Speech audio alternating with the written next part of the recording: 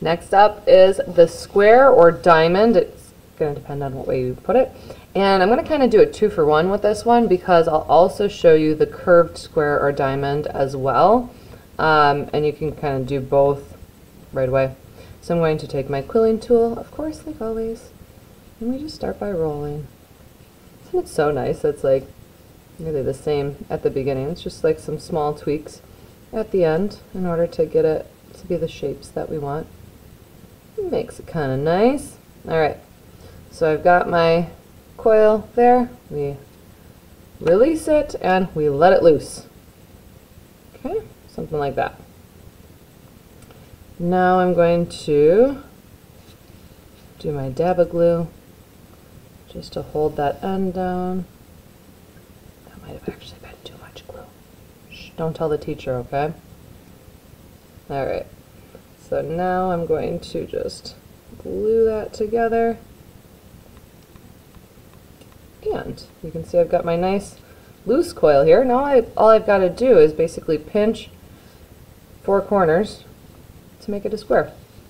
So I'll pinch right here. And let's see, maybe pinch again. I might do the opposite ends first. Okay, kind of making like that marquee leaf shape.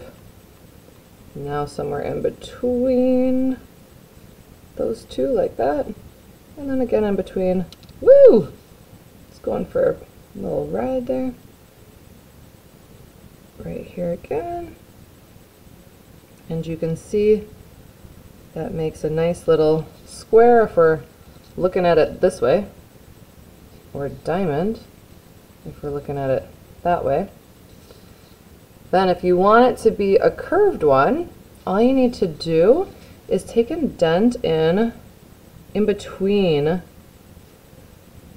a little bit. So in between those corners, I'm just kind of pushing that in, giving it a little hug in between there. You can also, if you want to take your tool, kind of use that to push it. You can do that too.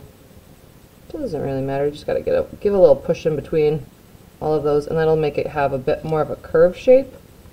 So you can see there's the curved diamond or curved square. If you like it, make between 8 and 12 of them or more if you really, really like it. And don't forget to save it, because in just a few days that quilling big picture is going to be coming up. So have them ready to go.